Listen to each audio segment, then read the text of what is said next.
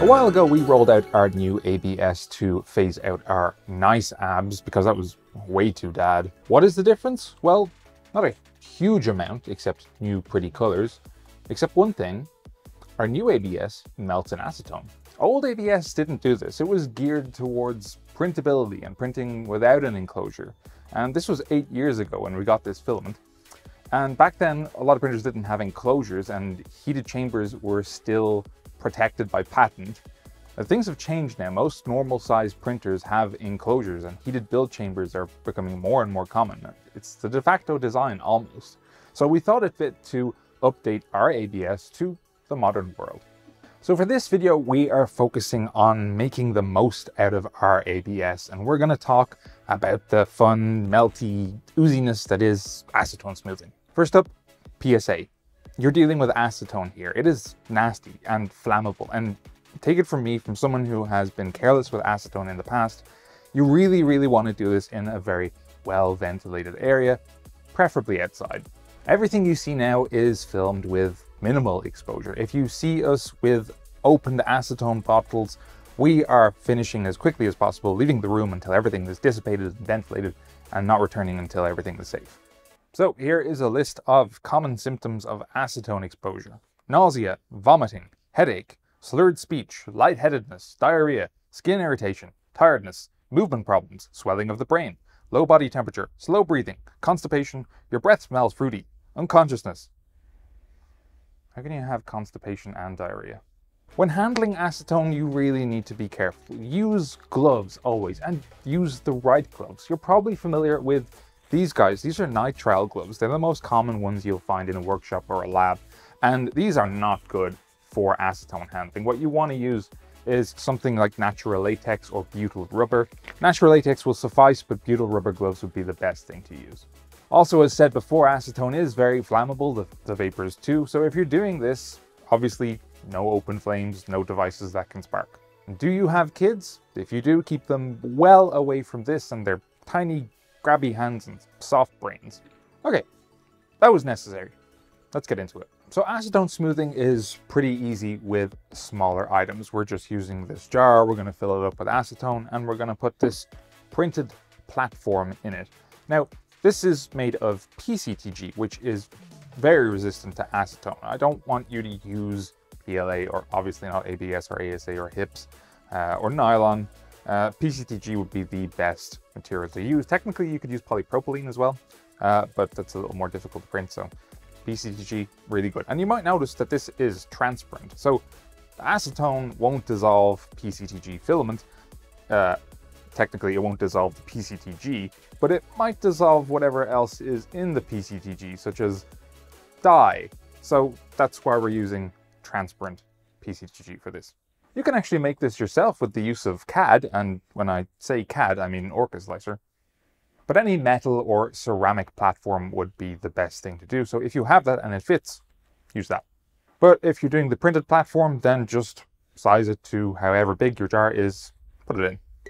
By the way, PCTG is resistant to acetone, but not exactly invulnerable. So if you're doing this a lot, heavy use over months, you probably might need to replace the platform eventually. It is important to note that as the surface of the print melts, it will bond to the platform.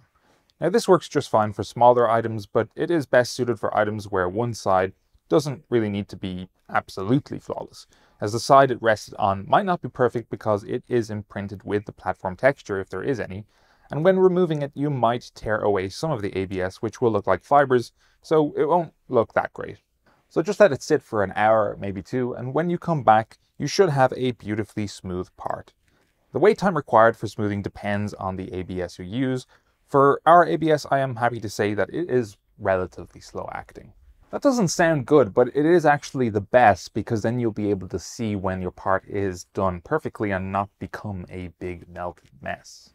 As you can see, the acetone will get rid of layer lines, but if you use a high enough layer height, it won't do this effectively, especially on dome-like parts, so print with low layer heights. If you really want to speed things up, I have seen people put their setups on a heated bed and turn it up to just a little bit above room temperature. Honestly, I'm a bit uncomfortable with this method because of safety concerns, but if you do this, please don't leave it unattended and do it outside and keep flammable children away. Okay, so that is for small, simple things. What about something bigger? The bigger the object is, the more volume of vapor you need to smooth it. And all of the sides need to be smoothed equally. So that means you either have to rotate the model or you need to circulate the air in a chamber so that everything is equally smoothed. Now there is a great design for a acetone smoother already and it works, so we're going to use it. This is thing number 3497815 and there are two variations. One has a DC motor and one has a stepper motor. Now they both work in the same way. The motor turns your part and there's a little bit of acetone in the bottom of the jar which evaporates and should smooth all the sides of your model equally. There are two important things to note here. One is speed. You don't want your motor rotating at 1000 RPM. That would be bad. So if you want to use a regular DC motor, you need to use a speed controller of some kind. You need to use a potentiometer, PWM supply, or just a trickle of voltage. The other thing is safety. So it's a motor, you're using electricity. These can spark, especially DC motors that have brushes built in. I don't like that.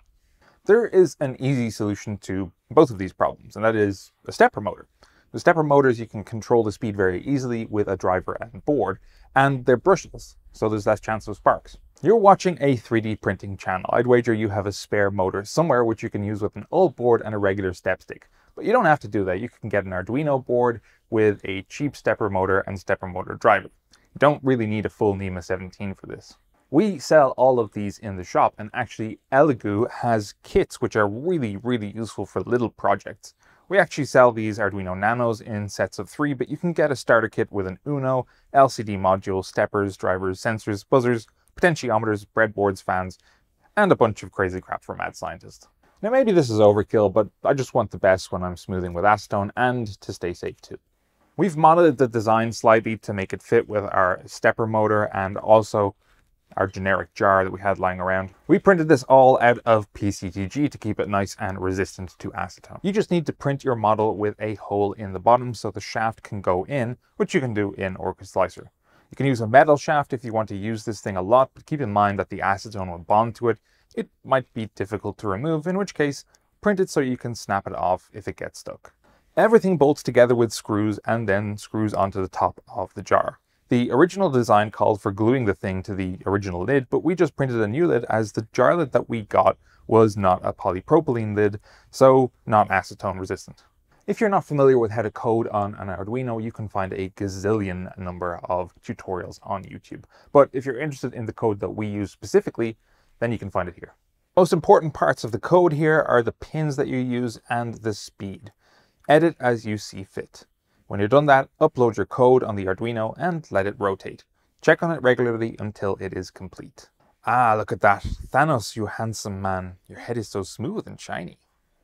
By the way, if you do get a bit of white residue on the part that you smoothed, then what you can do is use a Q-tip dipped in acetone and just brush on the model.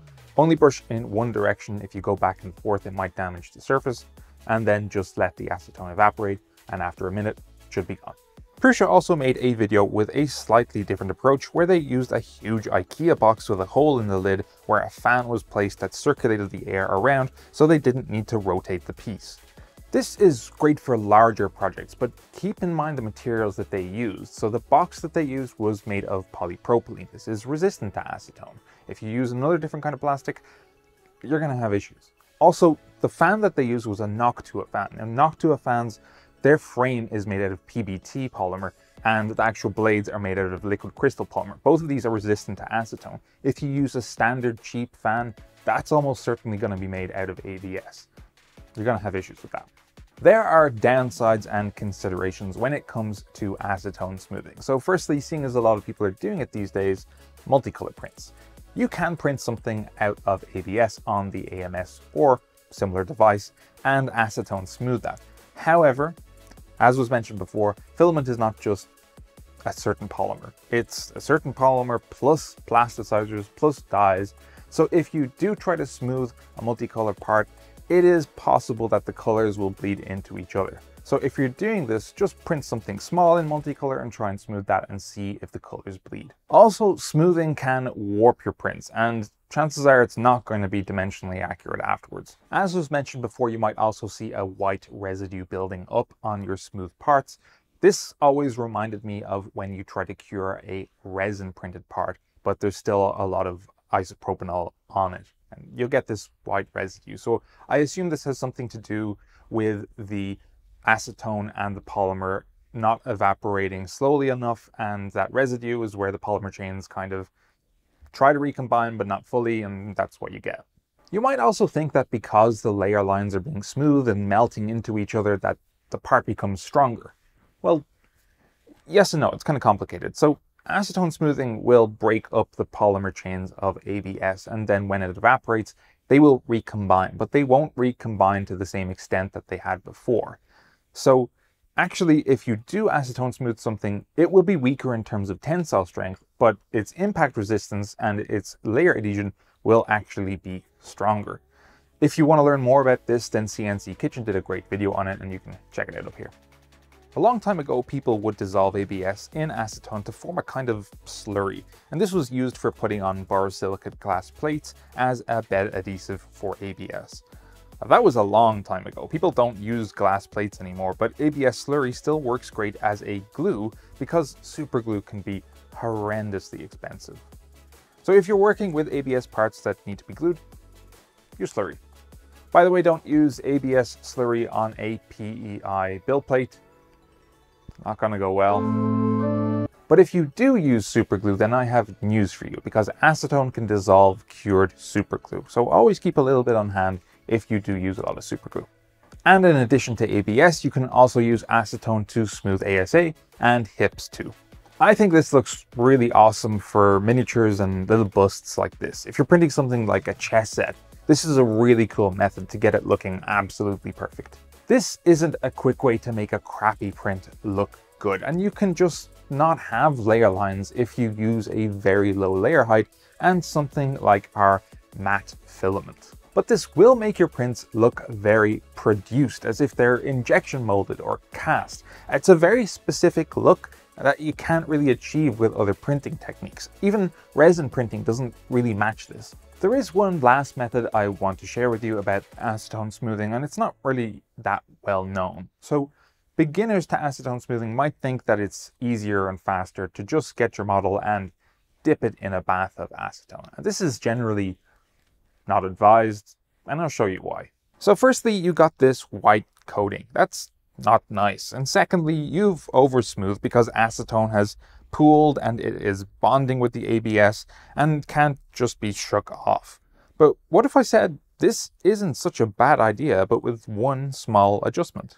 This is IPA, commonly used in resin printing for cleaning your models and also for cleaning build plates and other such things. It barely reacts with ABS. But if you mix acetone and isopropanol and then dip your model in, leave for a while, and hey presto, no white coating and it's smoothed. Repeat if necessary to get the desired level of smoothing. No white coating, no over smooth parts. I'm not really sure why this isn't done more often. Okay, so that one we did was kind of a bit over smooth. We did a 50-50 ratio with that, and that was a bit too much, I think. Some details were lost compared to the rotation method that we did, although maybe I just prefer them lightly smoothed.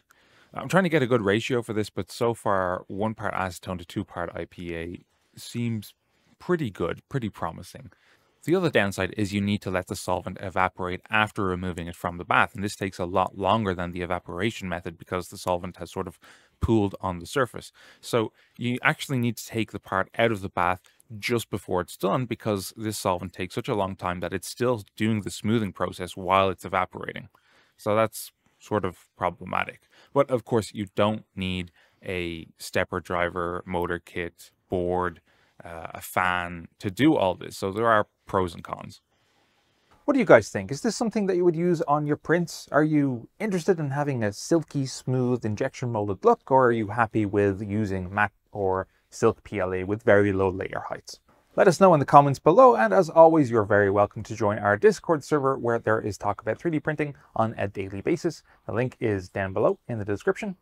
We'll see you next time. Later.